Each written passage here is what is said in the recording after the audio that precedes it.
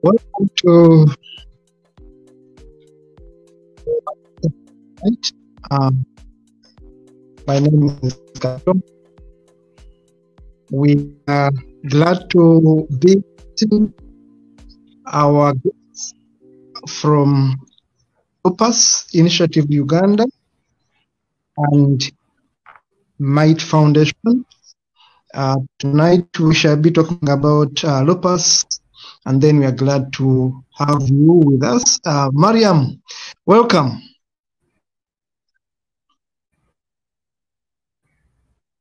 Welcome on board. Do you hear me?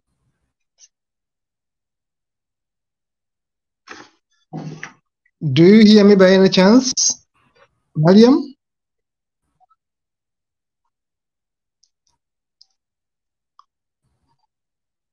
Can you hear me?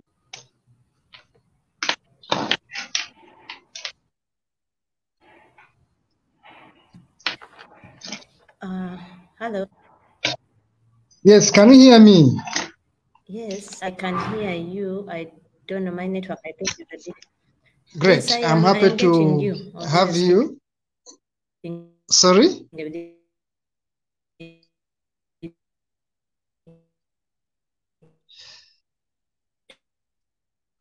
I'm happy to.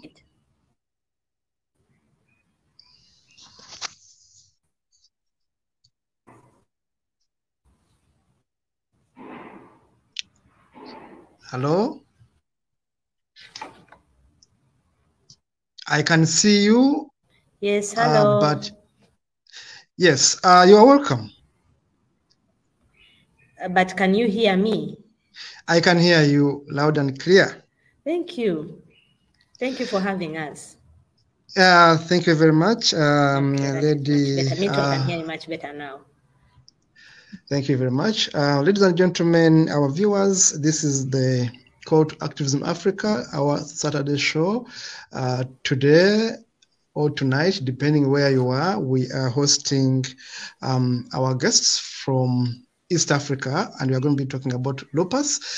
In the studios, we have Lady Mariam Nassejje from Uganda, and then Mr. Mpagi Derrick from Uganda. You are welcome, ladies and gentlemen. Very much welcome. Thank you. Yes, we are going to be discussing this very important topic today, and we shall be interested in letting our audience know about. Sorry?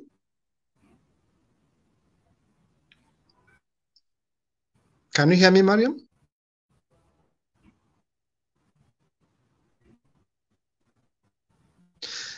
Can you hear me, Mariam? I can hear you, but I think we are breaking a bit. Can you hear me?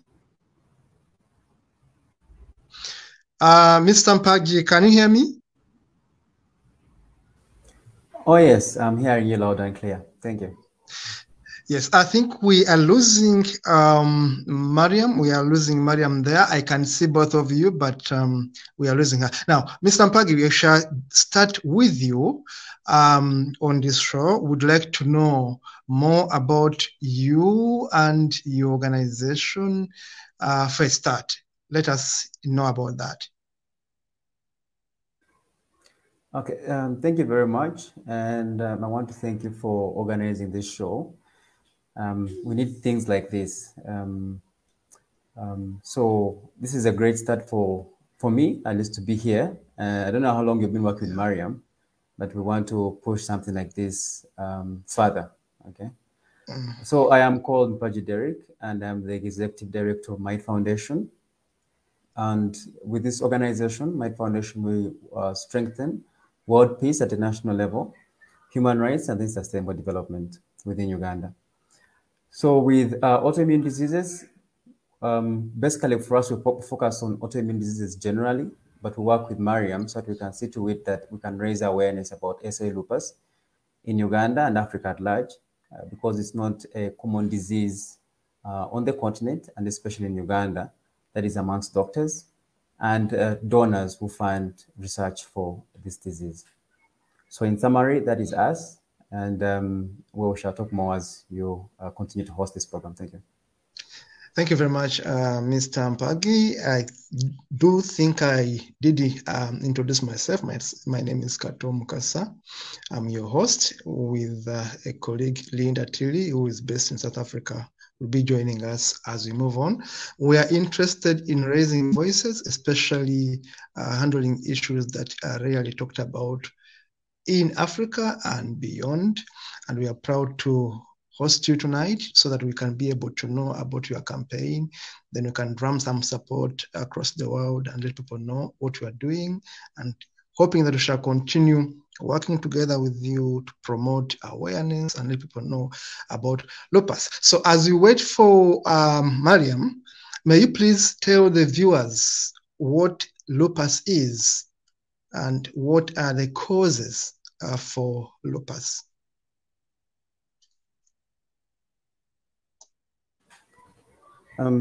Thank you. Okay, so lupus, in summary, is an autoimmune disease that is caused by, some people call it a disorder, but as I've said, it's a disease that is caused by the body's immunity. So the body immunity is attacked. In other words, not really attacked, but it falls sick, because every single part of our body falls sick. So the immunity falls sick, and it starts to attack healthy cells within the body, which is not the normal way that the immunity is supposed to act, because the immunity is supposed to defend the body against germs or bacteria that attack it. So with a person who has SA lupus, instead the immunity, in addition to attacking diseases and germs, it attacks the healthy cells like the eyes, the heart, among other organs of the body. So that's what an autoimmune disease is. That's what lupus is. So the difference in lupus and other autoimmune diseases is that lupus is the extreme, it's a severe autoimmune disease that not only exists on its own, but exists with the presence of other autoimmune diseases. So that's why lupus goes on to attack multiple parts of the body. So lupus, in simple terms, is an autoimmune disease that affects different parts of the body, because the immunity of the patient is attacking all these different parts of the body. I hope that explains the disease. Well, the causes... Yes. The causes, well, it's not yet known, because not so much research has been done about lupus and other autoimmune diseases. But what we know is that it's a genetic disorder that exists on the X chromosome. So anybody who has the X chromosome can definitely get lupus. But so far, that's where we are in terms of research. But the cause is not really known. Hopefully in future, we shall get there. Thank you. Thank you very much. Thank you very much. Thank you, Mariam, for coming back. Do you hear us now? Can you hear me? Mariam, can you hear me?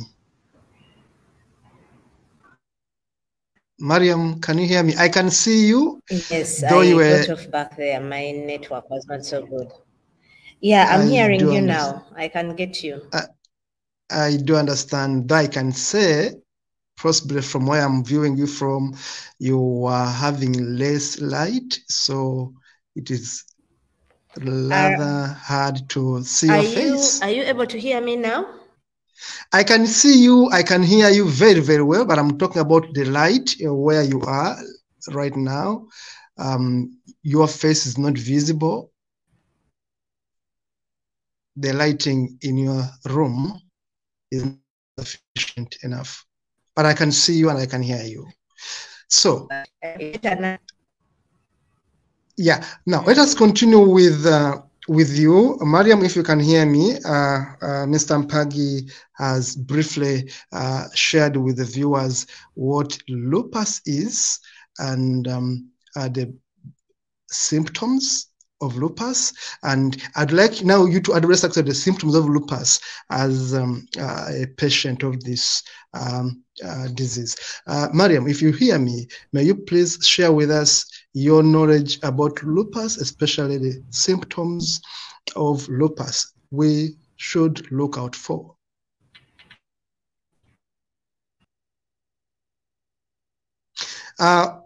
Mariam is off. Mr. Mpagi? Mpagi? Can you hear me? I'm here. I'm here. Yes.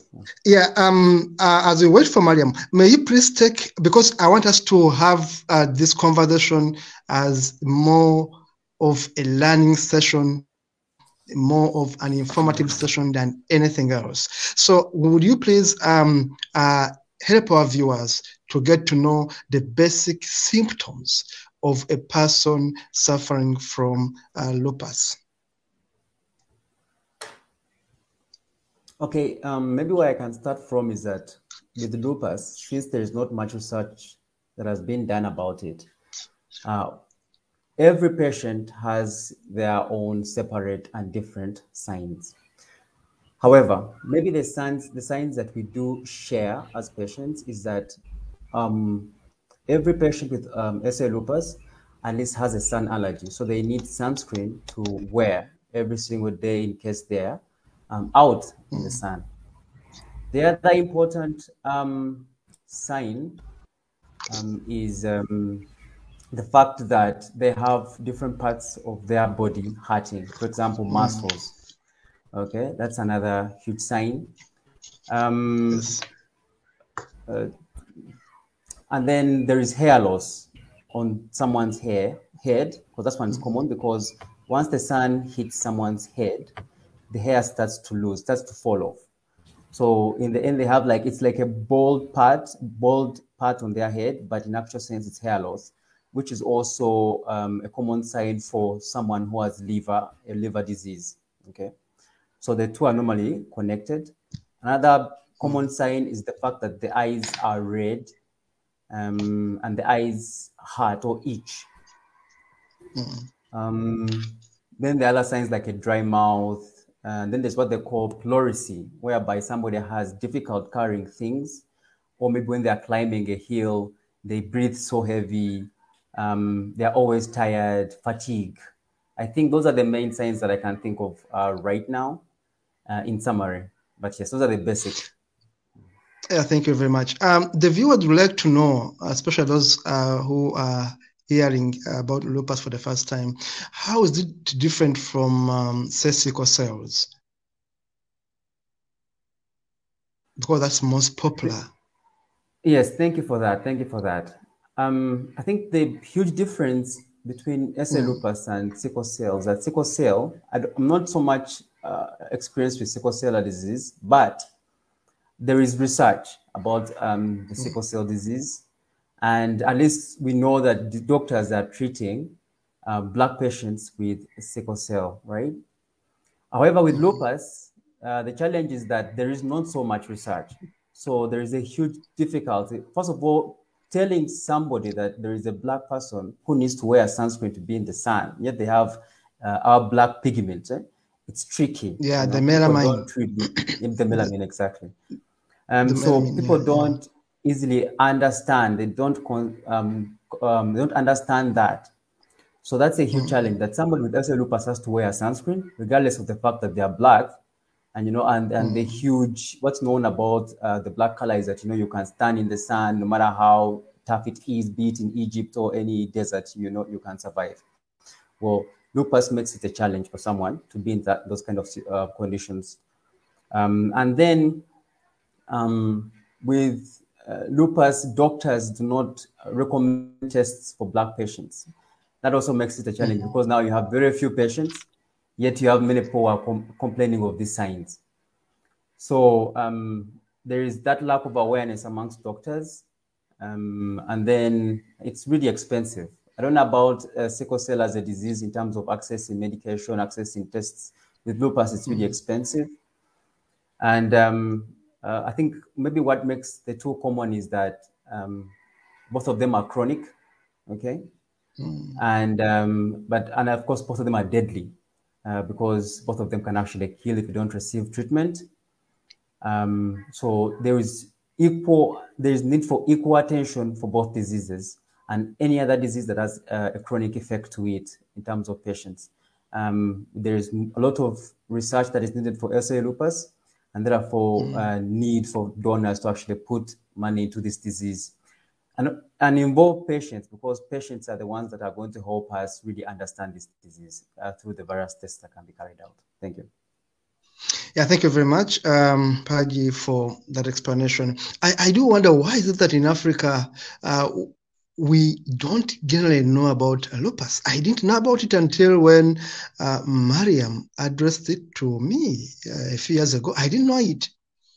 So how come that basically there is little information about lupus, yet it's very, very dangerous disease? I mean, it affects someone and destroys someone's life. How come we don't know about it? What's the cause? So it starts with the culture in Western countries. Now, in the West, in their culture, they consider, especially the US, with this racism, inequality that's going on in the US. So when they are giving out funds for researchers to carry out research on SOA lupus and other autoimmune diseases, they normally give these funds to white researchers. Now, in the US and the Western Europe, amongst other Western countries, what is known amongst what's known about Black communities is that once you go there, you're going to face a challenge of violence. So most researchers do not go into these Black communities. In fact, if a Black person goes into a white person estate, normally the white people complain, or they used to complain, because the value of the estate goes down. It's like the culture in the United States. And so because Black patients are not involved in research, you have all this research that comes out. In fact, if you're to go out and you do a simple research on Google about lupus, you'll see white people pictures, okay? That shows that the research is really focused on white people. Now, when the research comes out like that, in the end, what happens is that the people who are reading it, including doctors, amongst donors, they think the disease is mainly affecting white people.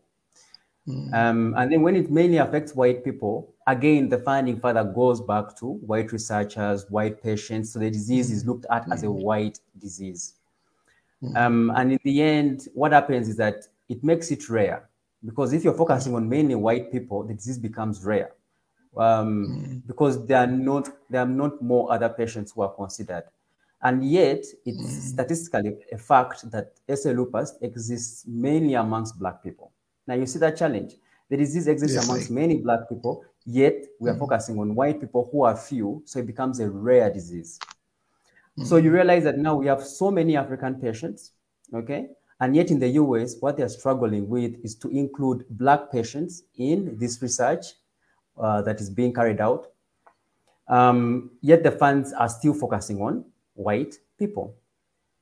So the disease in the US becomes very rare amongst Black people in the United States. But now you can imagine how rare it is on the African continent. Because even a doctor, before I was diagnosed at Mengo, the doctor literally told me, no, don't worry about those diseases. They only exist amongst white people. So to seek my diagnosis, I had to go to Kenya. That's where I got my diagnosis. Because in Uganda, you can't. The doctors know it's a white disease, not only in Uganda, but also in the United States and Europe. So these doctors also go to Europe and USA, and that's the knowledge they get, and that's the knowledge they bring back, and that's why I was taught like that. So what I'm explaining was actually research that was done by the rheumatology department in the United States, where they actually confirmed that the existence of racial and ethnic disparities or inequalities with SOA lupus and other autoimmune diseases, because white doctors are afraid to go to Black communities that they assume have violence within them. That if a white person goes to a Black community, what they expect is to be attacked. So the researchers stay away from Black communities, which leads to all this white evidence piling up about the disease. So the doctor does not read about the disease because they don't expect it to exist amongst Black people. Even the Black patient won't read unless that stubborn patient, like the patient that you're seeing right now, you know? So it's a huge struggle for Black patients to actually come out and explain it, because there is so much attack that comes against them from doctors, you know, from all those people, that do not see it as a black disease. So thank you for this show, because at least I get to explain this. Yeah. Yeah, thank you so much. And I think this is very important. Thank you so much, Mpagi. I think this is very important for all our viewers across the world, because many of our viewers not in Africa would like them to know from the source, from the people in Africa having the same challenge. In the UK, I've had to know a few people having lupus in the last 1 year. So now it didn't come as a surprise, because I knew Mariam back in Uganda and a few people, but I was just wondering why it had taken me so many years without knowing about lupus. I have a child. My firstborn is diabetic. He was born diabetic. He's now 18 years. He has been diabetic all his life. So when I discovered about lupus and I knew it from Mariam and how she was struggling, I was really touched, because I had thought there were worse diseases and I didn't know about lupus. So that's why I picked interest in it. And I think for our viewers, it's very important to get this information out.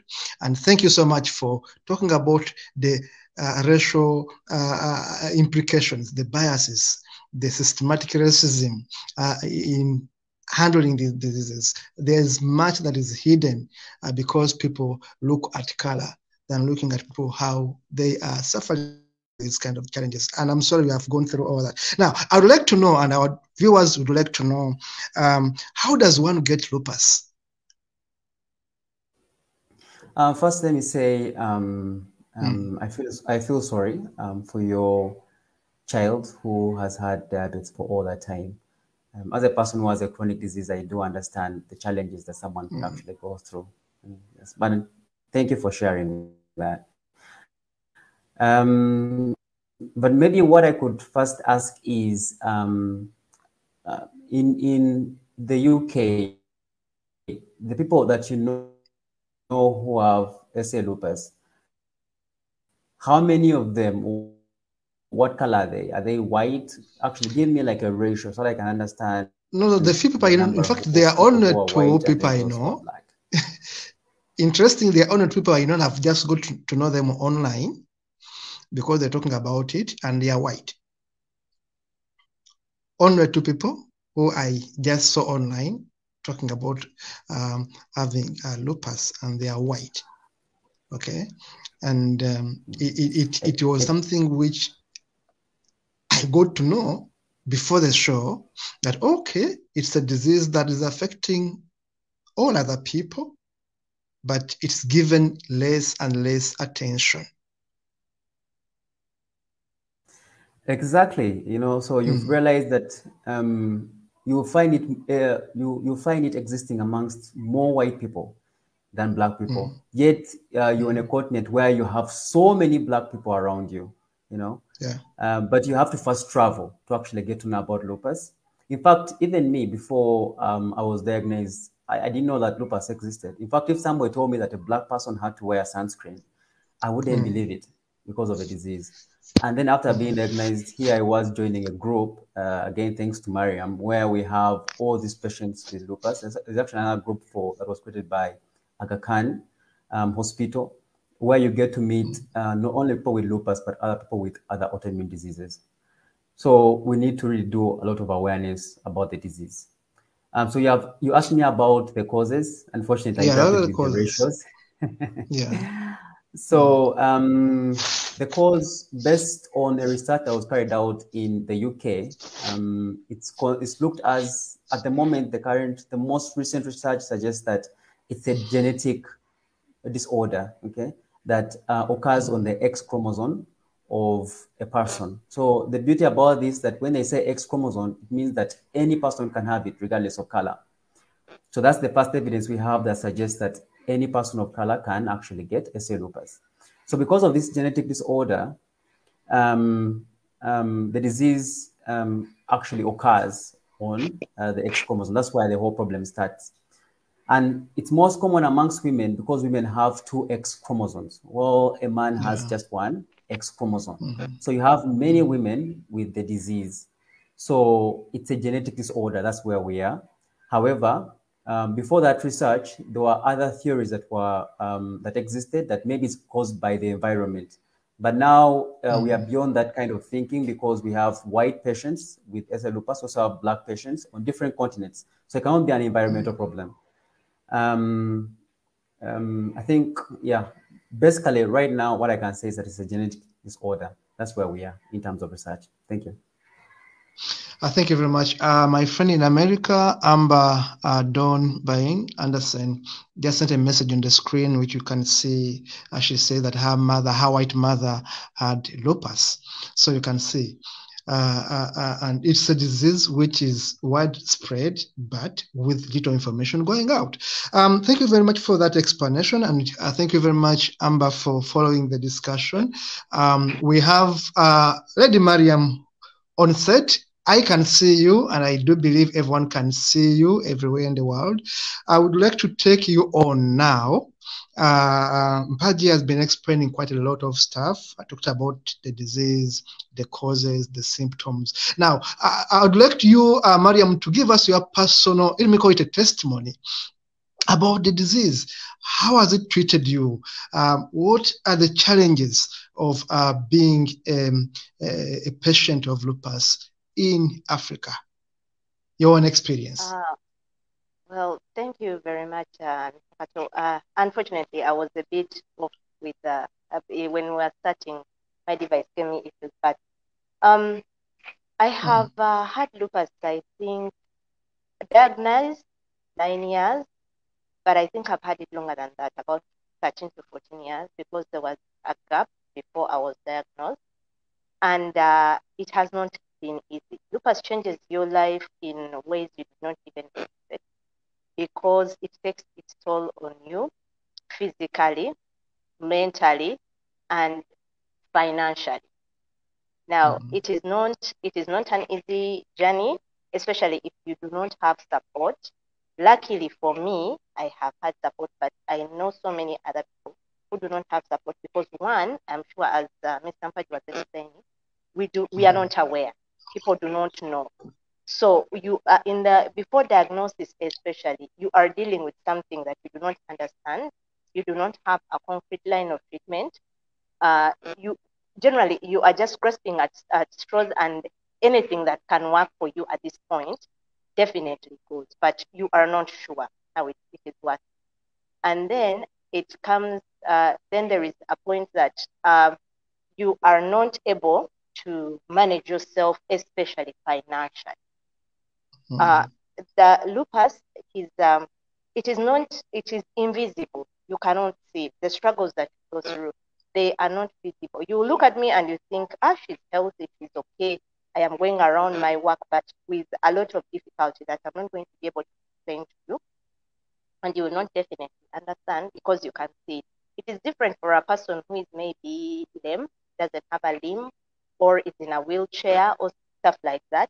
It makes it a little bit more understandable, and they get a little bit more sympathy compared to you who look wholesome, but you're not okay. So you find yourself having to defend your inabilities, because we cannot see them, and you're not going to blame people because there is no knowledge out there. So personally, for me, my journey has been long. I have scars to show for the fight I've had with lupus, but luckily for me, I had people who are willing to help, and I have gone out of my comfort zone, and I have looked for answers. Mr. Gugusa gets tired, of course, and the other problem is we do not have enough qualified personnel to deal with this kind of thing. You find that even in Uganda alone, the number of rheumatologists that we have is not enough to cover everyone. And if you cannot afford private consultation, you will find that you will not get the best care. I'm sure as I was coming in, I had Derrick talking about how he had to go to Aga Khan, to Nairobi. This is not cheap. It is a very expensive procedure. The meetings are expensive. In most cases, it's even online. I'm sure Derrick has been having them online. You're not having a physical interaction with someone. So there are very many challenges, and our public hospitals, they are not aware. You go to a clinic or to a hospital, and you say, I am a lupus patient, because this is what I always say when I have a crisis. The first thing I tell them is I have lupus, and everybody will ask me what is that. They do not know. They have no idea what they are dealing with. So if you do not have a specialist on ground who has some kind of background knowledge, then you're going to have a big problem, because your treatment is not well known. And some of them, since we don't know, they think it is contagious. I had a very interesting event when I had a flare. Unfortunately, I got discoid lupus, that is lupus with of the skin. And one of the attending nurses was afraid to come next to me because it didn't make sense. Like, how can you be sick? Generally, if you have not heard of it before, it does not make sense. And since it is also affecting most people, we find that most people living with lupus, they are not able to have family.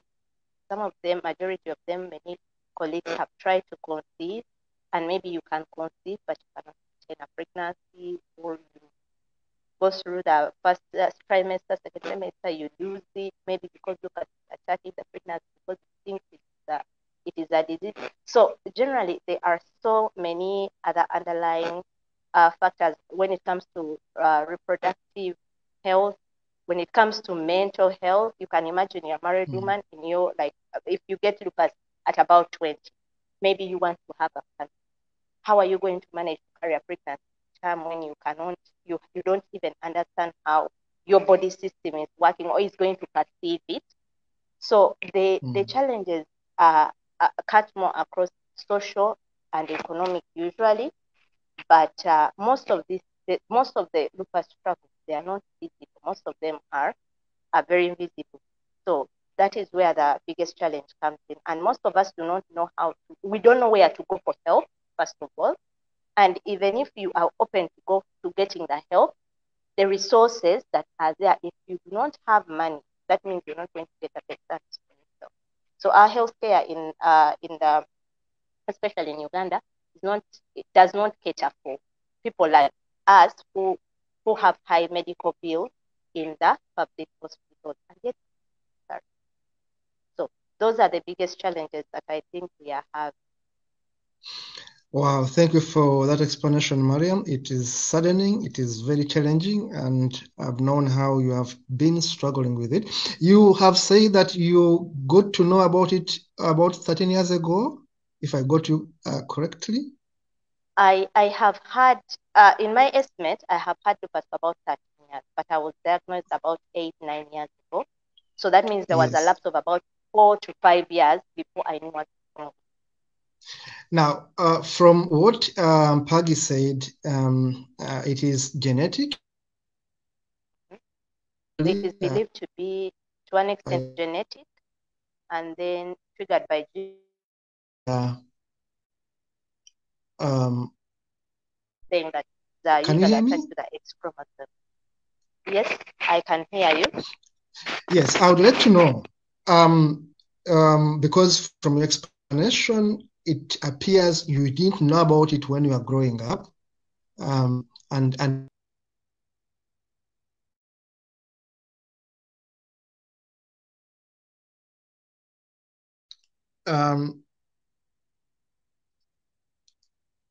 can you hear me? Mpagi, can you hear me? I can see you. Oh, yes, I can hear you clearly. Yes, maybe there are network interruptions. I'll go straight to you asking this question. You talked about the genetical part of it. Genetically, people get lupus. And I would like to know, how can someone get it when they are old? Because back to Mariam, to finish that, then I'll go back to Mpagi. Mariam, talking about getting to realize that we have lupus when we have grown up. Does it mean that someone can get it when they are old, or they have it from birth? There is a condition which is called neonatal lupus, which occurs in children. But most people that are having lupus right now, like the majority of the people who have lupus, it comes in at the age of about 15 when you're in your teen, like reproductive, around your reproductive age, up to about 45. That is the age bracket where, at least in most studies, where lupus has been known to manifest. But although they are children who are also diagnosed with lupus, and in that case, it is called neonatal lupus. So it can happen that it's a baby and they also get it, but the cases are not as common as the adults. So can someone say, those who are not medically very versatile, that lupus is within your system, lying there until when it matures, maybe in your teenager years? Can we take it like that? I think you are with it, when we look you grow with it. Yes, since there is also a genetic background, I think it is there somewhere lying dormant until something triggers it. That is what I think. Because even in the studies, it shows that it could be in the environment, or it could be in your hormones, it could be a drug-induced reaction or a viral-induced reaction. It could be anything in your surroundings that could trigger it. So the causes, as I think Mpagi said, are not very clear, but what is clear is that initially in your genes somewhere, it is there lying dormant and waiting for something to trigger. Thank you very much. I'll go back to Mpagi. Mr. Mpagi, back to you for an explanation. Can you hear me, Mpagi? Mpagi, yes, I can see you. Yes. We want to give a backup from where Mariam has stopped. The triggers. You got lupus. How did you get to know you have lupus? What are the triggers in your explanation of getting lupus, Mr. Mpagi? Okay, I think I'll also talk about the challenges, if you give me time. I shall go back to that, but the triggers first, then the challenges in your own experience also. Okay. So the triggers, it's difficult to know what triggered it, but what I can say is that when I was 15 years old, that's when I first experienced my challenges with lupus. But with the age 15 is tricky because then there's another autoimmune disease called juvenile rheumatoid arthritis, which I was also diagnosed with, and it also starts at 15. And the big signs about juvenile rheumatoid arthritis is that you have challenges with your height. So you lose height because it attacks the backbone. But with it, I was also experiencing all these signs of SL lupus, for example, like the eyes that were itching, having challenges with the sun because you find it to be extremely hot and makes you weak and, have fatigue. But all of these things happened at 15. But because the doctors at that time were diagnosing it as ulcers, in my case, it was either ulcers or malaria because the experience is not really good. So my diagnosis took so long that in the end I was diagnosed when I was 32 years old. So you can see the difference, like that's 15 years later. Because in between you're being diagnosed with malaria, those things by they say, Kato you're Uganda, when they say and they give you Panadol. Malaria, exactly. So they say give you Panadol, ulcers, you have these ulcers that don't heal. So at 32, that's when I was diagnosed. So it's not easy for me to explain it at the time when I was 15. I only share their memories. I only share pain that I had at that time, joint, in terms of the back. So it's difficult to know what triggered it, but I know that at 15 or at the younger age of any child, they can actually share these signs and people should be aware and know that the disease can actually exist amongst children. You asked about old people, because there is no research. Even for an old person, it's possible. The most important thing is to have doctors recommending tests. But the challenge now an old person is that they are weak, not weak, but their body is not as strong as that of a young person. So the signs they complain of are a little bit more than a young person maybe. So it's difficult at that time to really know if it's possible. And if it's possible, the person in question who's a patient, the old person, would actually have to do a lot of tests to be diagnosed which most grandparents would not want to endure or go through. For example, like my grandmother complains of almost the same signs, but because it requires taking medication, doing a lot of tests, in the end she questions and says, why should I suffer so much? After all, I am old. And as you know, as the Baganda, we normally connect or associate things with that we don't know with ancestral, you know, ghosts and things are attacking us and things like that. Yeah, so that's the challenge. Thank you. So it means there are many people out there who have lupus without knowing. From what I'm learning from both of you. Back to you, Mpagi, before I go to Mariam. Mpagi, what is your experience, personal experience having lupus? Briefly, how has it affected you? So I think for me, it's, you know, at first I actually thought that I believed in those ancestral things, that maybe I had something ancestral that was attacking me, you know, that was making me weak, because every single doctor I went to did not really know what was causing it. So if you have no answers, the thing you try to do is try to explain it in the best way you can. Okay, so sometimes you go to these blood doctors, I don't know if you've heard of them, and they tell you Hunter, I don't know how, those other things. But in reality, it's a disease, and you're trying out different diets to solve something that requires medication. So that's a huge challenge, knowing where to get your answer. I was actually also recommended to go to a psychiatrist called Professor Nassejje, and he diagnosed me with obsessive compulsive disorder.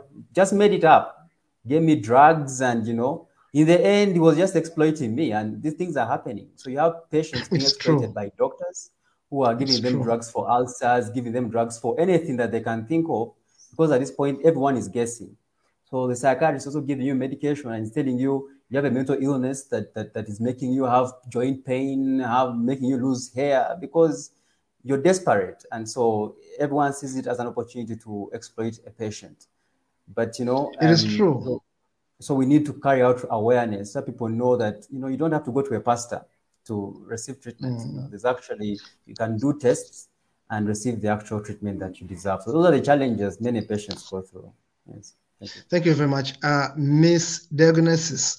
Yesterday I was reading a report from the US about how many people die in the US because of being misdiagnosed by doctors so that they can be able to get money out of them. This is the US. The report was on the US. And over 1 million people get drugs, get treatment for diseases they don't actually suffer from. But because a doctor is looking for something to attribute to you to continue getting this medication. So the big pharma, in a way, has become a problem.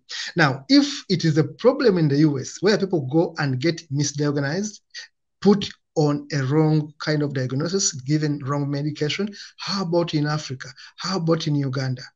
As Mariam said, and as you have said, you go to hospital, they say, we don't see the disease because they are checking for malaria, they are checking for HIV, they are checking for the basic common ailments. And if they're not there, they're going to say, it seems we have been bewitched, if they're going to go traditional, or the doctor is going to find an excuse and attribute a disease to you. So my question is to you first, Mpagi, before I go to Mariam. Are we now having specialists in Uganda that are able to diagnose lupus patients directly without going to Kenya?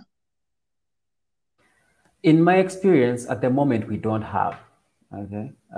Because, you know, to diagnose a patient with lupus, there are certain tests you have to do. However, the doctor that I went to, at least a rheumatologist, the tests he carried out were, yes, they were non-conclusive, in other words. So, but it was more like a starting point. So he was supposed to ask for more tests. He didn't. But immediately he gave me medication for lupus, okay, and arthritis, actually. But then it later on turned out, because I continued having the pain, that what I had was actually more extreme than what he had actually diagnosed. And that's why I went to Kenya and Aga Khan Hospital to seek for better diagnosis. So what I needed, if he had carried out more tests like the doctors at Aga Khan, I needed stronger drugs. And those are the ones that I'm taking right now, methotrexate. But if it was any other patient that had relied on the diagnosis that the doctor had given, most likely they wouldn't be here. In other words, I wouldn't be here because I would have continued suffering, and who knows, maybe I would have had another autoimmune disease within my body because the medication wasn't suited for me. Again, it may seem like the diagnosis was right, but that was also another misdiagnosis because the tests that were recommended were not enough. So we have many patients in Uganda who are also being diagnosed in that sense or that way.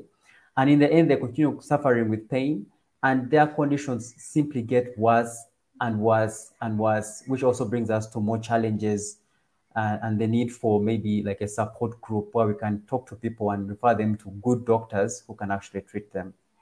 So those are the problems that we have. Now, that's a big challenge. That's a very big challenge. Thank you so much, Mpagi. Mariam, in your own experience, where did you go for the diagnosis? Who told you you had lupus? How did you get to know about it? I have a friend, actually a friend, I would say a sister. Because she knew what I was going through and she was in the medical field, so she was asking around, and then we got wind of Dr. Mark, who currently is he's the dean medical school. And when he looked at me, he took one look at me and said, "Mariam, I think you have lupus. I hope if it comes out positive, it will point you in the right direction. I think it will be good news." So what is lupus? He told me, he gave me a couple of tests that I was supposed to do. And at that time, I think they cost about, my bill at Victoria University by then came to about 980,000 Uganda shillings. And for a lay person, that is a lot of money. But of course, my father coughed up the money, and I did that. But when we go back to the question of specialists, the truth is, even if we do have rheumatologists in Uganda, they are not, I don't know, they are not very much invested in lupus. Most of them tend towards rheumatoid arthritis because, I don't know, I think maybe there are a bit more people with that disease, and it is a bit easier to diagnose because the signs and symptoms maybe might be a bit more visible. So there is very little knowledge about what to do. And then when it comes down to, most of us cannot afford private hospitals.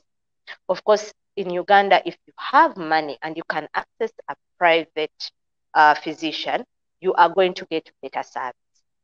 Now, we have clinics in Mulago with Dr. Karsam every week.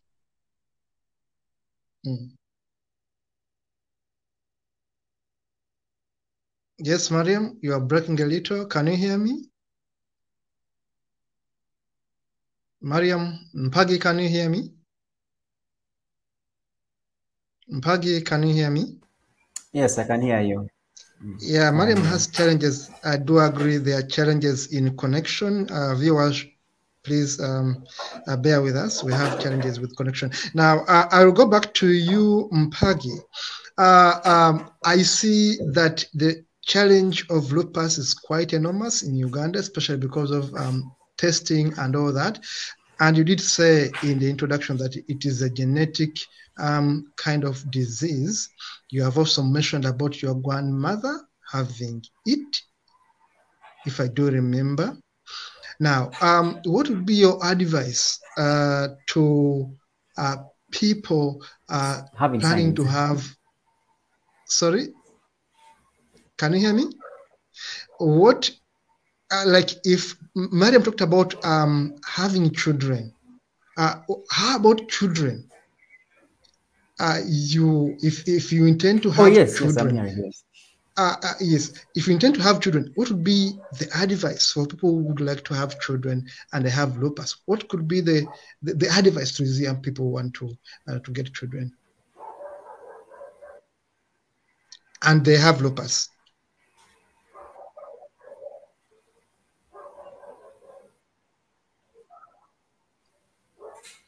Mpagi, did you hear me?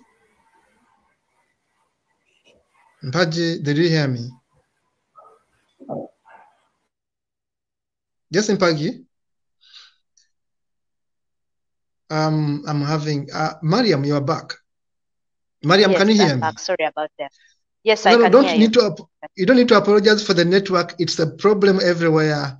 My colleague in South Africa couldn't make it because of the network. I think it's a global problem. The viewers will bear with us. We have a global challenge with our network. Even where I am right now, sometimes the network goes off. Sometimes the network goes off. Now, Mariam, you were a parent that I know, and I know I've been struggling as a parent to have children. I do appreciate that. I'd like to know, does lupus affect children? Like you're a mother, I know. Has it affected your children? When you say affected my children, would you like to mean like, do they have the condition? Have I confirmed? Yes. Do they carry the gene? Medically, that's the right word to ask the question. Have you transferred it to the children? Is it transferable? Since it is genetic, and of course part of my genes they carry, when I had my firstborn, my girl, she's now 6, she'll be 7 in September, I tested her immediately because I knew lupus is more rampant in women than in the females than in the males. And it came out that she was okay.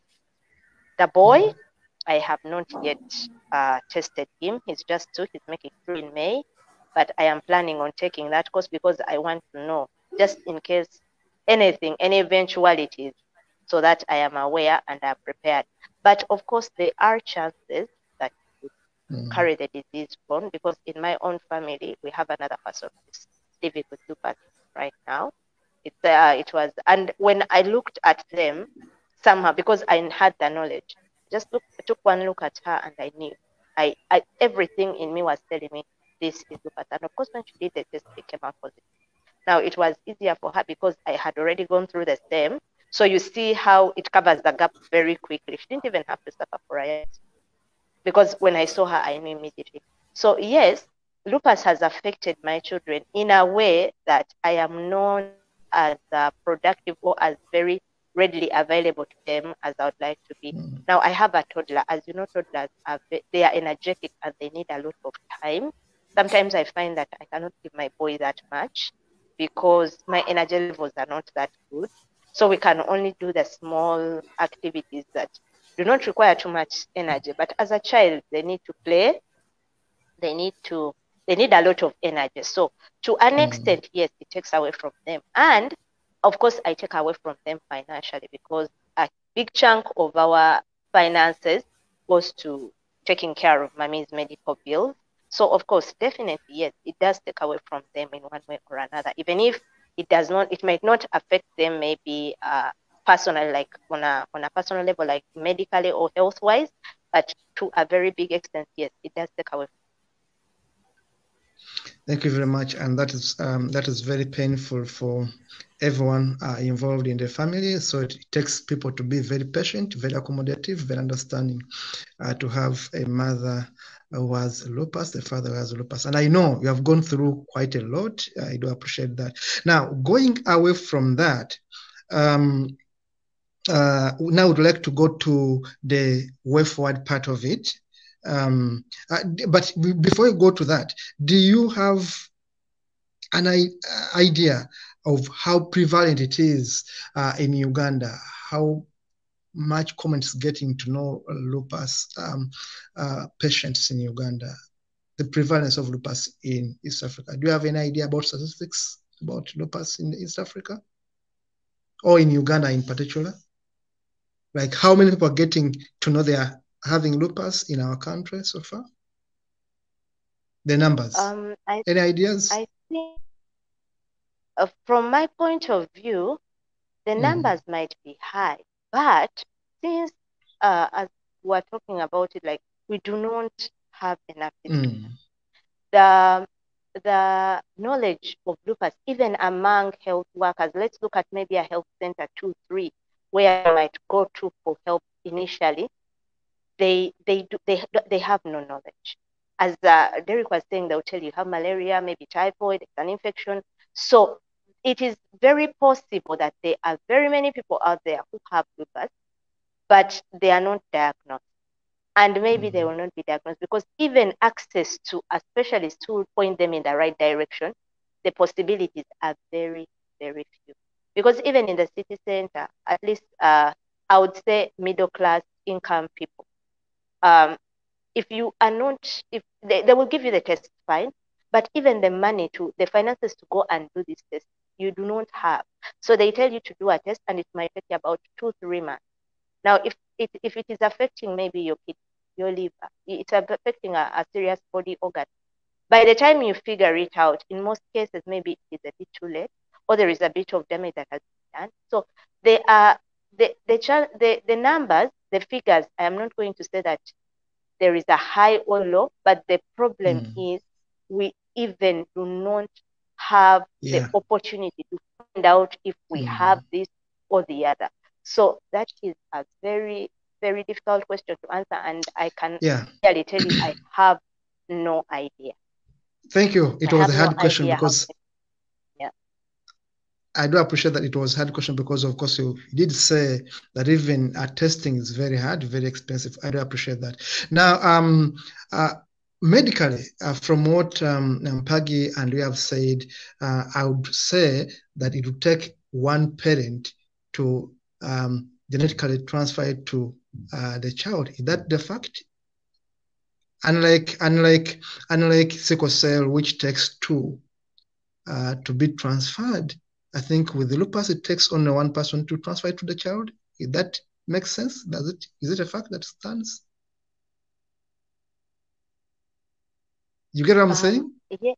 Yes, I get what you're saying. Yeah, it doesn't need to have a father and mother to have a lupus transferred to the child. It only takes one parent. Yes, I think I do believe you're correct. It would only take one parent to transfer the condition. Yeah, I think you might be right there. Yeah, Mpagi, what's your view? I'm not a doctor. I'm just talking from a social scientist point of view, and for our viewers to understand, because there's something I want to pass on how we could be able to create this kind of awareness and how we can be able to distinguish between lupus, sickle cell, and other autoimmune disease. Mpagi, what's your view on that? Okay, I think the first thing that we have to do is to ensure that people should not get worried. The disease is not contagious.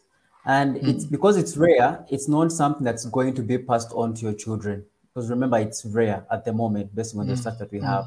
So chances of your children having the disease are very slim. However, you should be on the lookout for the disease because it's still passed on through our heritage, like to our children. It's possible. So at the same time, if you're not married to somebody who has SA lupus, don't get too comfortable because also all of us, we come from families where the disease did not exist. So sometimes the genetic change could actually happen to you, okay? So that's how the disease is not contagious, but it's carried on within the family. However, even people who are not related to the disease, who have no relative with the disease, can also get it. So be on the lookout for the signs. So you need to know. And then please go ahead, have your children. Don't be worried, you know. Yeah, have a fest, as they say. And yes, then if you have somebody who has SA lupus, if you have somebody who has, if you're married someone who has SA lupus or know somebody who has SA lupus, please join a support group so that you get to know of how to support that person, how to be with them and understand what they're going through. Then also recommend them to a support group. In fact, I have a friend who's a lawyer. He's the one who told me about the Uganda group of people with autoimmune diseases. If that person did not recommend me to the person who was looking for patients like me, I wouldn't have joined. Actually, Mariam is also doing it right now. She created a support group for people with SA lupus. So, you know, she's a go-to person so that you can actually get to know about the disease through your friends. Okay, so it's not something that should worry people, but it's something that we should just simply understand and know what to do about it and how to help people who have the disease. Yeah. Yes, thank you so much. Mpagi, back to you briefly. What are these external factors, if I can put it that way, that can lead to people getting lupus? If you have done some bit of research in that, let us know what are these external factors. Other factors, you talked about the environment. Are there other specific factors people should look out for that can cause lupus? Medication, what are those other factors in your view? Okay, the biggest challenge with lupus is that there is no research. It's also the same challenge with autoimmune diseases. Okay, that is the biggest challenge. And the main cause of that is because all these funds that are going into research, white researchers, white organizations. So to address that question, we need funders to start sending money to researchers on the African continent so that we can have a diverse understanding of the disease from both white researchers, black researchers, because that's the only way we can get an answer to that. Because right now, the answer I have as a cause for the disease, it's still going to be based on research that's coming from white institutions, which is genetic cause or maybe environment. So we are stuck there. But we are stuck there because there's this discrimination gap that not every single researcher is involved. And if we go through our history, we know that very many amazing innovations have been done by Black people. So we just need to involve more Black people, need to involve more patients. We need funding for this disease. That's where all the answers are. And donors need to know that they have a huge part to play. Without their support, we're going to just have many questions regarding this disease. Okay. Yes, that's what I can say about that. We really need funding. Thank you very much. And we have a call 30 minutes, but we are going to use these 30 minutes equitably and fairly to talk about the way forward. But before we do that, we'd like to know more about your organizations, which you lead, what they are doing, and then we shall go into the needs, and then we shall do some call for support, having known where the gaps are. So I will start with you, Mpagi. May you please tell the viewers about the organization that you lead, what it does. Of course, we start with the background, why the organization, what are you doing at the moment? What are the challenges? People would like to know about your organization. First start. Okay, thank you, Mr. Kato. So our organization is called Might Foundation, and we strengthen our world peace, human rights, and sustainable development. So as a patient, we all know that a patient needs to live a life that is peaceful, okay? And that's where we actually involve or bring in this work on SA Lupus. Beyond just having a peaceful life, they also need to have a healthy life. So what we are doing to support people with SA Lupus is that we're already working with patients with SA Lupus who are helping us collect some funds so we can buy sunscreen for people who have this disease that they can wear to avoid the disease being aggravated by the sun. So we're also trying to raise awareness about the disease through the different networks that we have, like the Bosch Alumni Network. And we also carry out community projects where young people can raise or hold their leaders to account through music, dance, and drama. So such an activity can really help to boost awareness about SA Lupus if we can take it to the village level and actually make people understand that the disease is real and exists amongst Black people. So these are some of the things that we are doing to raise awareness about the disease, but we're mainly focusing on the village level, online platforms, and then probably as we scale, we can also have in-person support meetings for the patients to share their signs so that we can also understand the disease given the limited research that exists within the country. Of course, there's also need for a press release, and that's our next target right now at a national level. So funding for a press release would really take us to a whole new level. Thank you. I think that's where we are.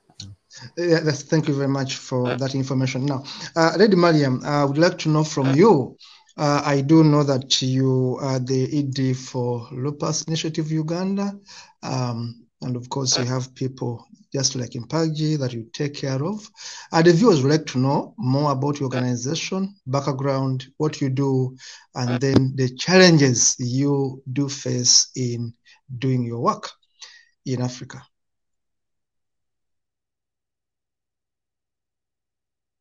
Initiative Mariam, we are Uganda. waiting. Of Yes. course, yes. Can you hear me now?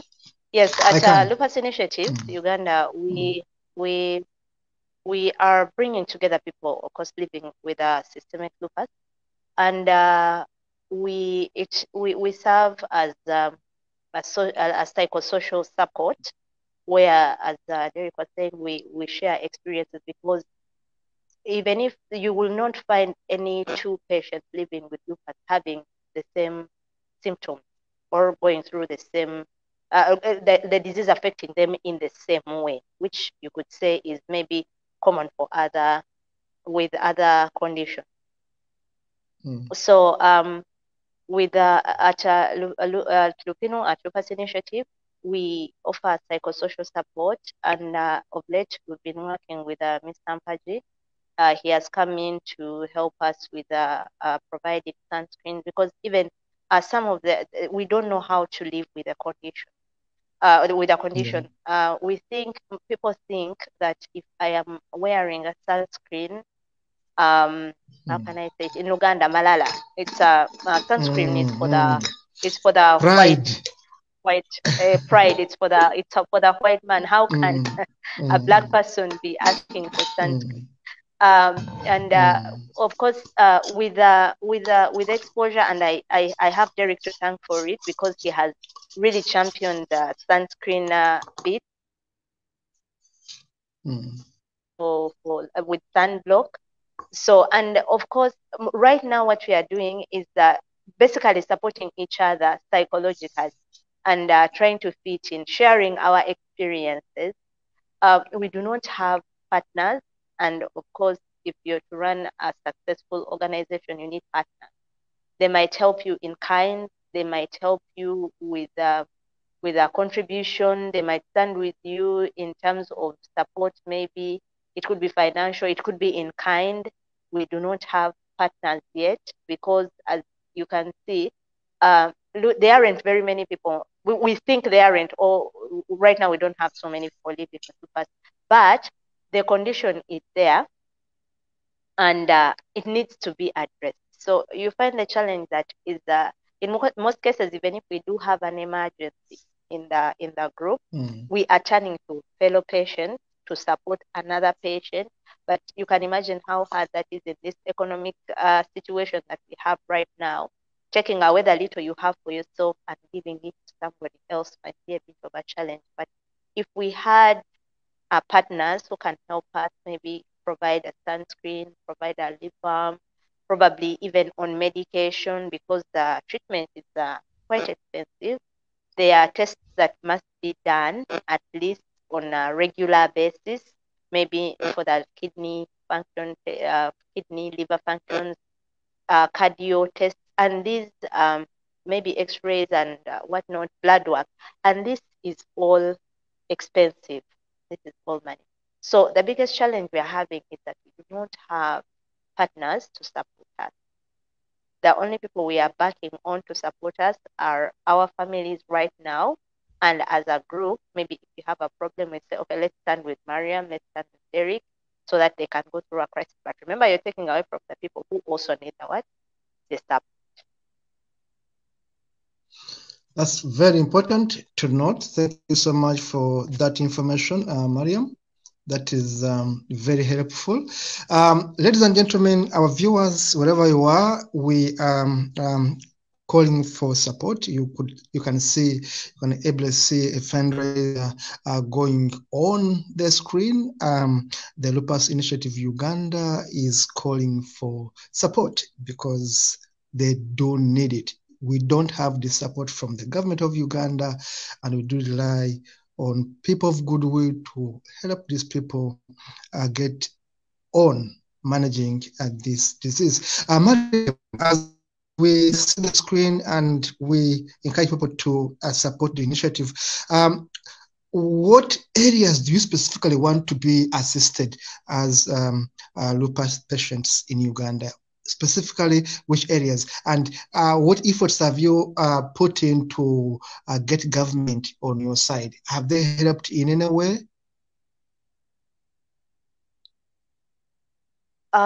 In as far as government support goes, we have had a few talks with the Ministry of Health. We had a chance to meet with Dr. Olaro, and unfortunately, we haven't really gone that far, because by the time we went to him, there had been the COVID crisis, and unfortunately, hydroxychloroquine was hoarded. I don't know whether I should say it was hoarded or, but the government acquired it in quite large quantities. And we wanted to ask, we were asking that if they could, because, and then later we found out that it wasn't going to help people with COVID. So we were requesting if we could get the medicine, but somehow it never came through. So unfortunately, the Ugandan government has not done much to assist us. The only kind of assistance that we are getting right now, which I could call maybe government, is the clinics that we have in Chirudu and Mulago with Dr. Kadu. But these clinics are mixed with people living with high blood pressure and diabetes and rheumatoid arthritis. So it is a one-day clinic.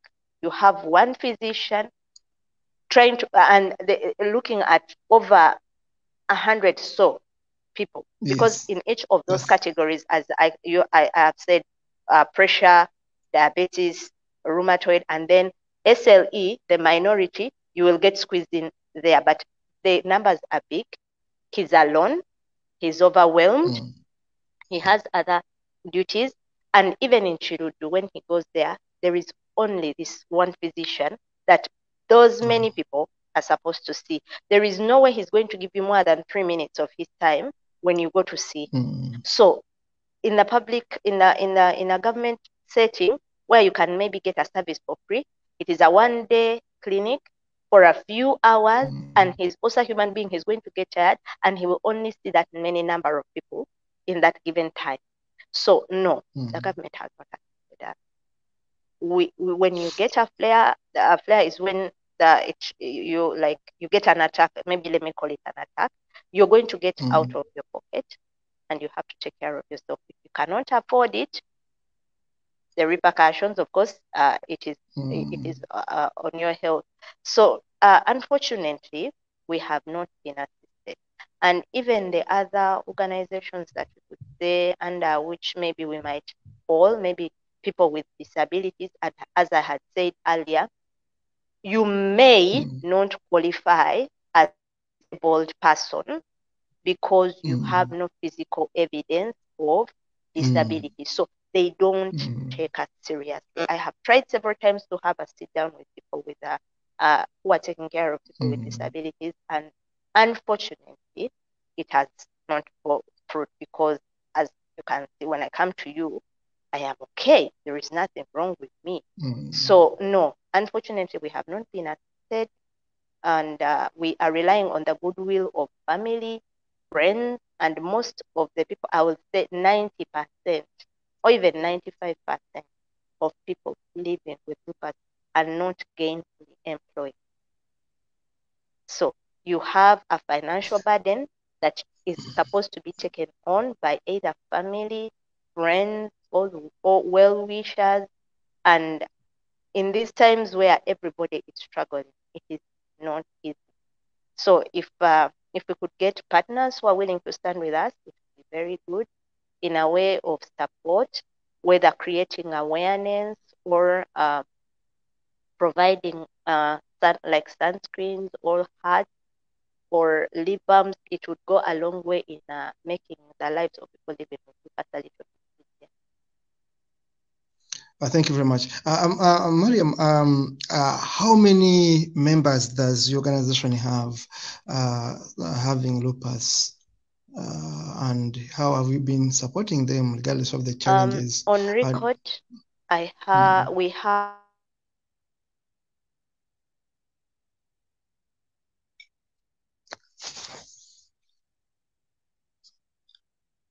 I'm afraid I've lost you a little bit. Can you hear me? Mpagi, can you hear me? Yes, I can hear you clearly. I think I've lost Mariam. Network challenges. I'll go back to you, Mpagi, as we get to know more about your organization. Is it member based? How many members do you have that have lupus, and how do you like to be assisted by the international community? Okay, thank you. Because in our organization, I'm the only person with lupus. Of course, it's a rare disease, and the problem with these rare diseases is that they don't attack someone who has experience or who's an activist. They attack anybody randomly. So the biggest challenge that we have with people who have SA lupus is that there is no experience. Others have not gone so far with studies because the disease is taking much. It's too expensive for them. So some of them fall out of school, and they are really more jobs. So there's a lot, there's need for support to help patients start businesses, because even though it's bakery, baking skills, they can make what they call gluten-free cakes, because somebody who has SA lupus some of them can't eat foods with gluten, which is also something that's very rare here in Africa. Our food is all based on gluten, this flour, wheat, and barley, wheat, and rye that is in food. So by just learning those skills of baking cakes, and then they make cakes that are gluten-free, could really, really help them. So support to organize trainings for patients would really take us a lot forward. So from the international donors, we actually call for funding to carry out research, funding for patients with the disease, SA lupus, so we can carry out research for the disease. Also buy sunscreen, so that we don't have to put the patients on pressure to buy sunscreen, because right now we are getting funds from patients to provide sunscreen to fellow patients who cannot afford, or they already have a burden of the disease and expenses. So we need funding for that. I also call on doctors to actually request patients to do tests, because that's where it all begins. If we don't have patients with the disease, there is not much we can do. We need doctors to request patients to do tests and encourage them to do tests. This whole idea of black, white, that doesn't work. The world or biology doesn't see the world in colors. Nature doesn't discriminate on grounds of color. So we all have to look at patients equally and recommend for the tests.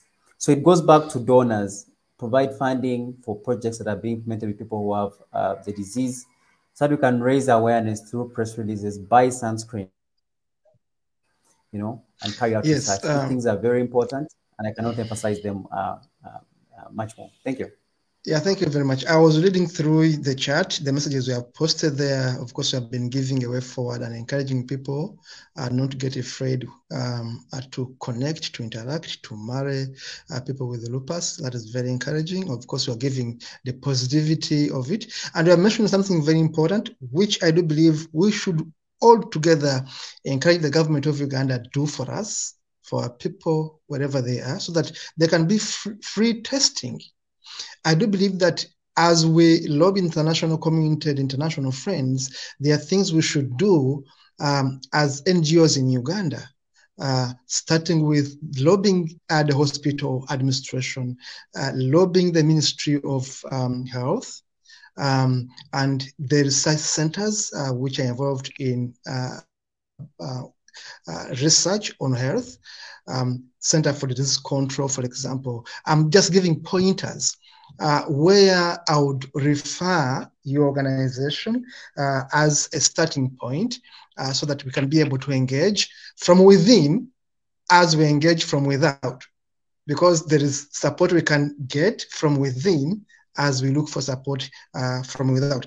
Mariam, it's good we are back. I'm sorry we have challenges with the network, and I know it's a general problem. It's not your fault. But I'd like to take you on from there. Mariam, with the Lupus Initiative Uganda, and we are now appealing to the international community, individuals and organizations that can be able to see this video, get our call. How do they support your initiative?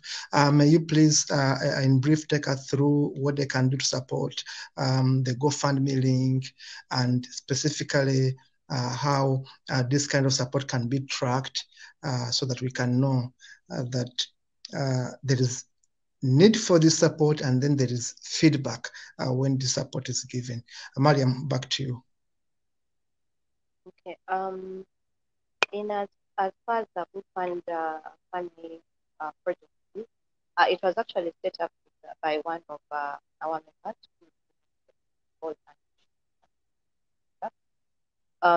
You can support I see you put the banner out there. You can support something that undertakes the logo is right there. The link is right there on the book.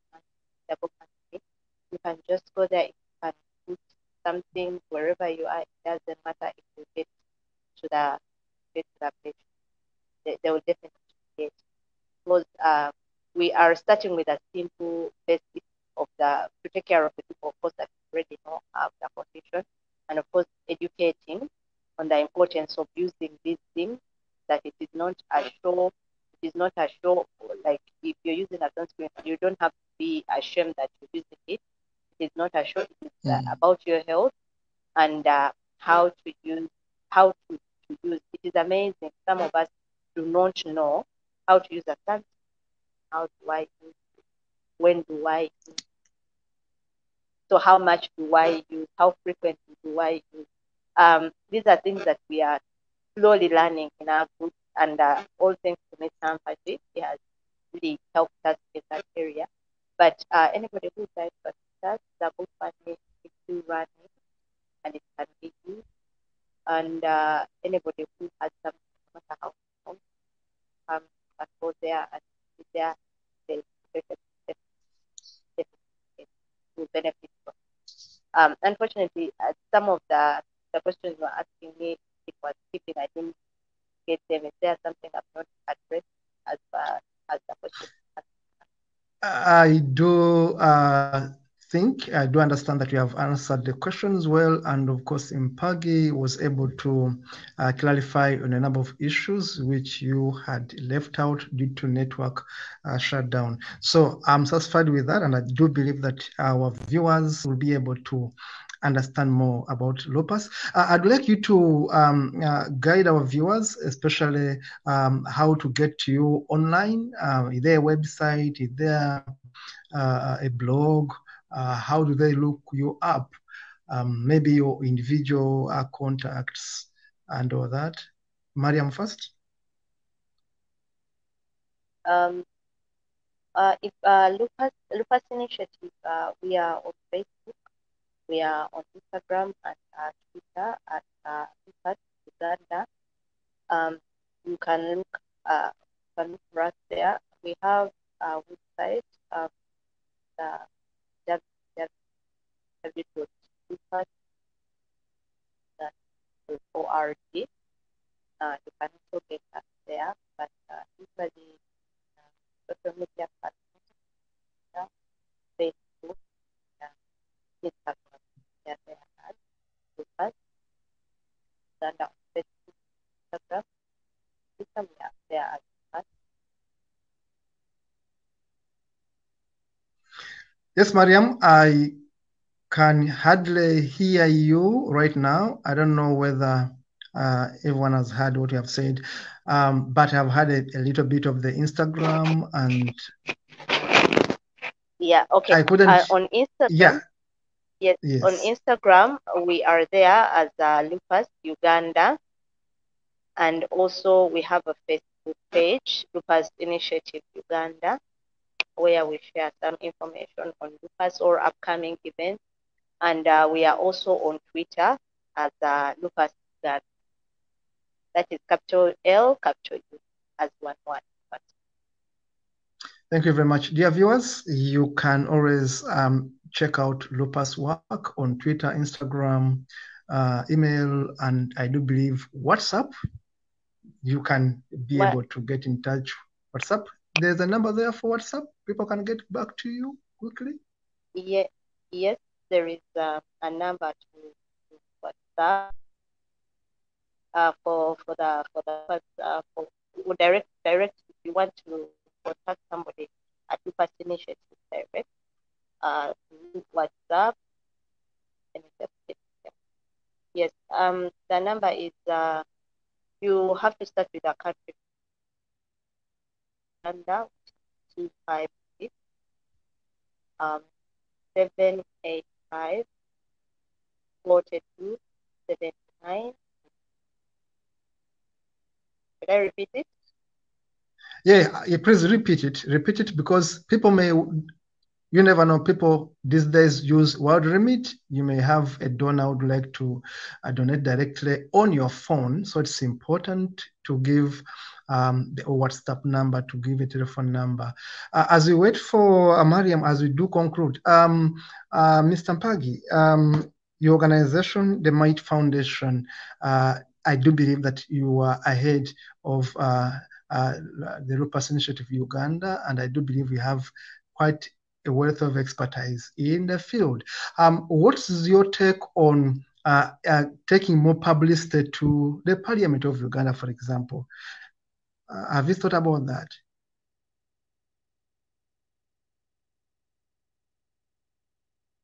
Mr. Mpagi, do you hear me? Mr. Mpagi? Mpagi, can you hear me? I think I've thought about it to involve members of. Yes, I can hear you. I don't know if you can hear me now. I can hear you loud and clear. Are you getting me? Yes, I can hear you. Yes. And I can actually see you clearly. I don't know if you can hear me. I do. I can hear you. Go ahead, Mpagi. Okay. Go ahead. You're looking for, yes. Okay, great. Thank you. So, yes, I have tried to involve members of parliament and ministers, just as Mariam.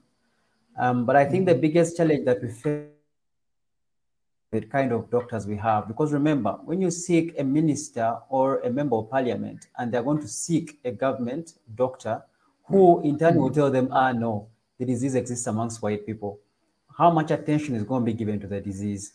So that's the biggest challenge. There is really need for awareness raising and the need to train doctors. Of course, we can't train them medically, but we can train them on social values that, what they are doing is actually discrimination and nothing to do with medicine. So there is that need to raise awareness and take doctors through a training workshop to know about the disease. All these things cost money. And that's why we need funding from donors.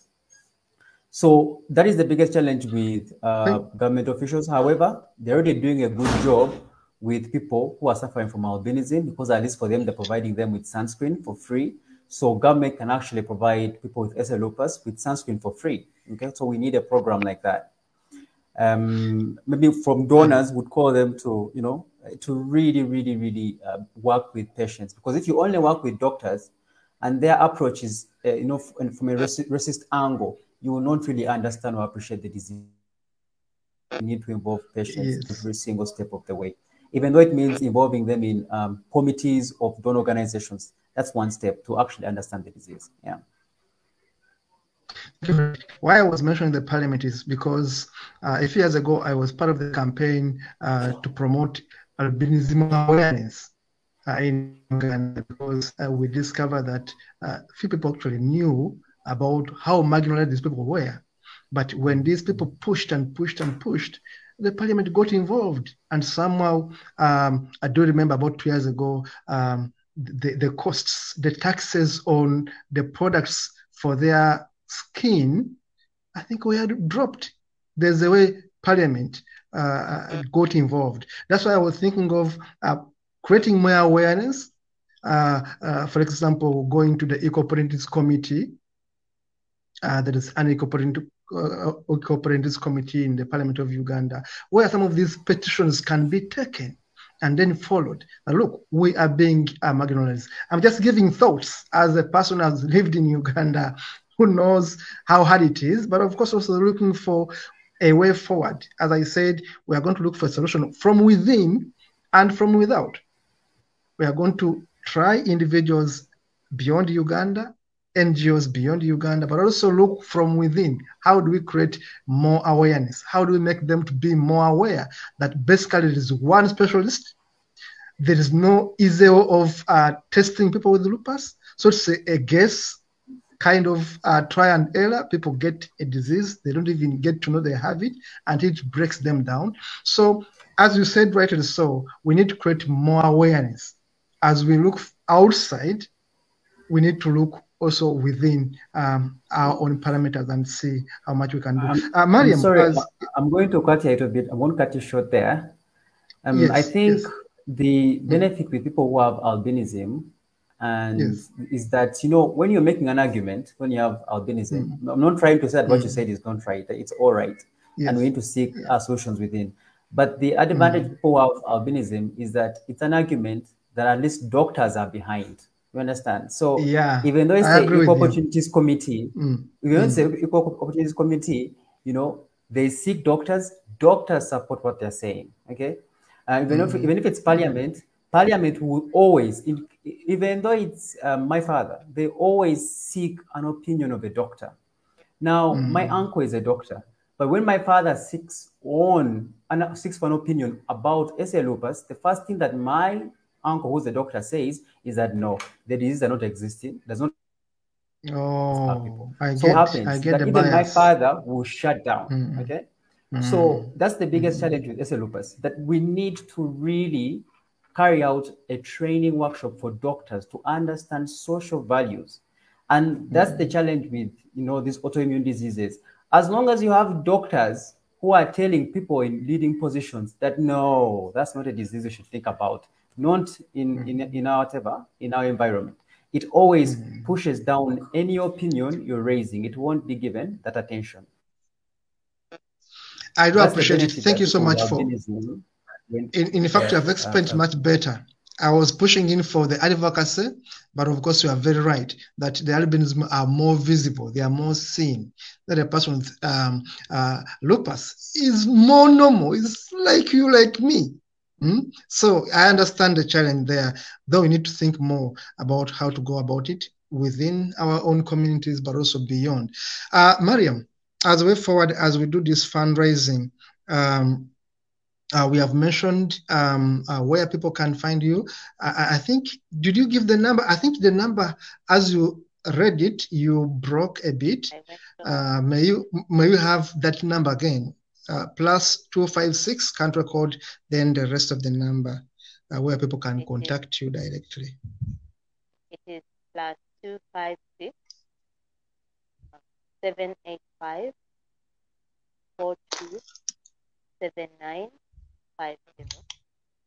It is our WhatsApp number. 785. Yes. 785 42. Yes. 79. And then 50.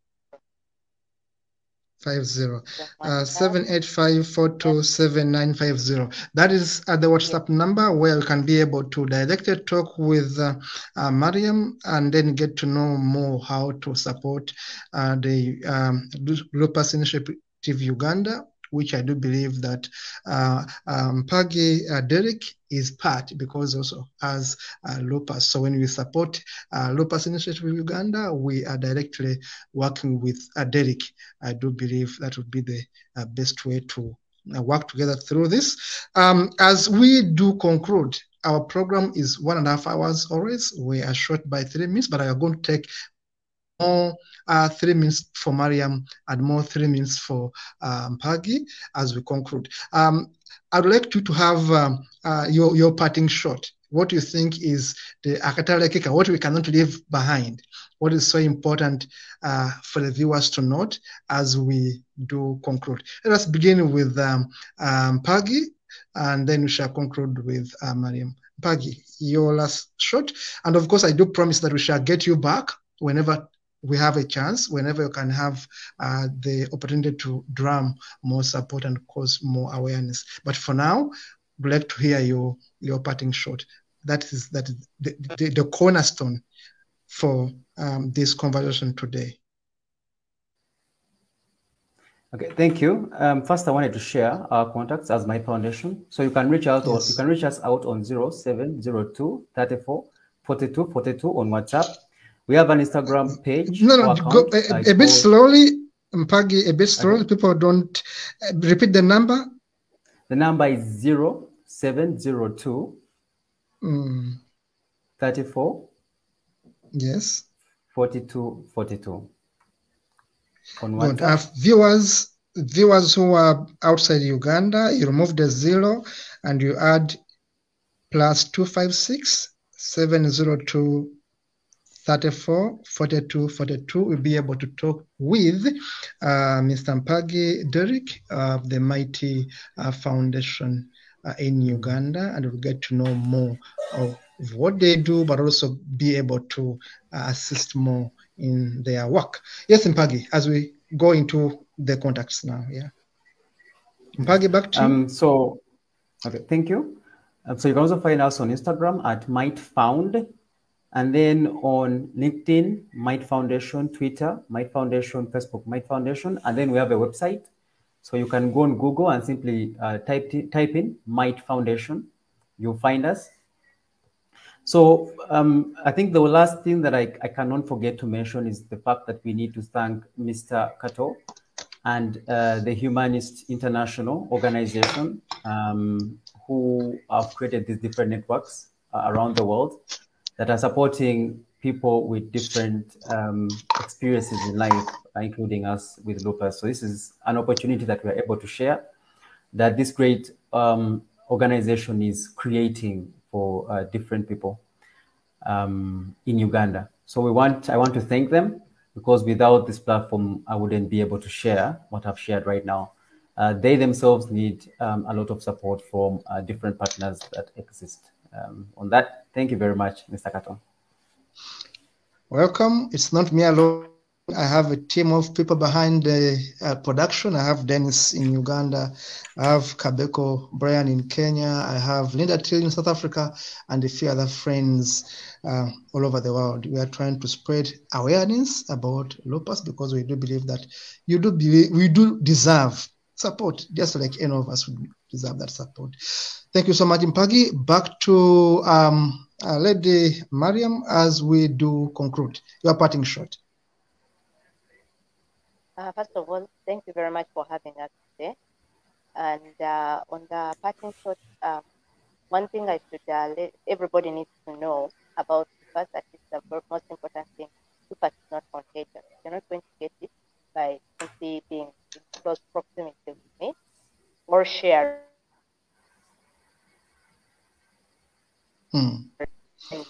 We need to create awareness. People need to know, need to learn about it, need to talk about it, as opposed to simply putting it down as a mental or spiritual condition or illness. It is real, and people are living with it, and it is not. And also, we need to ensure that the suspicion index of lupus is increased among health workers, because they are the people we come to. So if they have no idea what they are dealing with, then it is not going to be. We are not going to get anywhere. So as they are doing their they usually go back to medical, like those small workshops they have, or this is something that could be discussed, because most of them hear about it in their medical schools, and they leave it there in those books, and that is where. Yes. And finally, since people living with lupus are not, in most cases cannot be gainfully employed, we need to empower people living with lupus financially. They need to get financial empowerment, maybe through projects that they can do that can be self-sustaining and get them some kind of income fitting their energy levels. That would also be very nice, because then it breaks the chain of dependency, financial dependence, which also comes with so many other problems. Maybe next time, if you can have us back, we can also talk about it. But I think on a parting note, that's what I have. Yes, thank you so much. Dennis was asking, any one of you can answer this. He was asking that which health facilities, which health centers in Uganda have the capacity to run lupus tests. I don't know. I think you have even answered this, but Mpagi can give it a shot. Which health centers in Uganda have the capacity to run lupus tests? Okay, so you can find tests at Aga Khan Hospital. Okay, they're available. There's Chirudo Hospital, in Zambia Hospital. But what you have to do is to ask for a rheumatologist, because that's the doctor that specializes in treating SA lupus. And at least those are the 3 hospitals where I know that you'll find a rheumatologist. Yes, thank you. Thank you very much, Mpagi, for... yes. Mariam? Sorry. Also, other places, maybe like I have a test done. We have Ebenezer Laboratory, and we also have Lancet Laboratory. Although, depending on where you go, the options that Derrick gave are the ones that I did cheaper, slightly cheaper. But when you go to maybe, for example, Lancet is a bit high end, but you can also access the tests there at Lancet Laboratories and at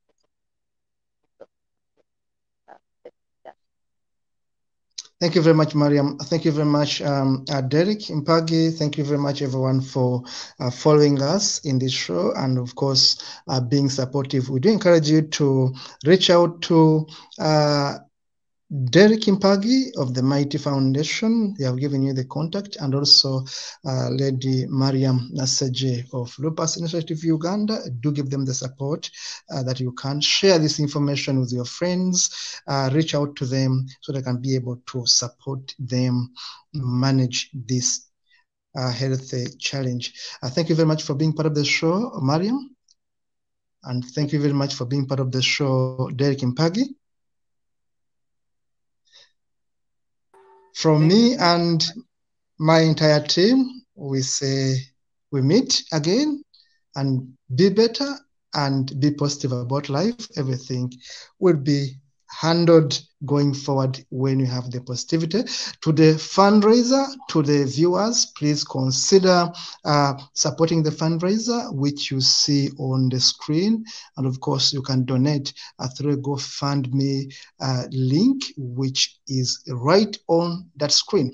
We do promise that we are going to put this conversation on our YouTube channel, which you can always visit even a year or two from today. You can always visit and see what these organizations do, but also help them to support them be able to manage the situation. Thank you very much, everyone. We shall be back with these very people in the near future and talk more about this. For now, thank you very much.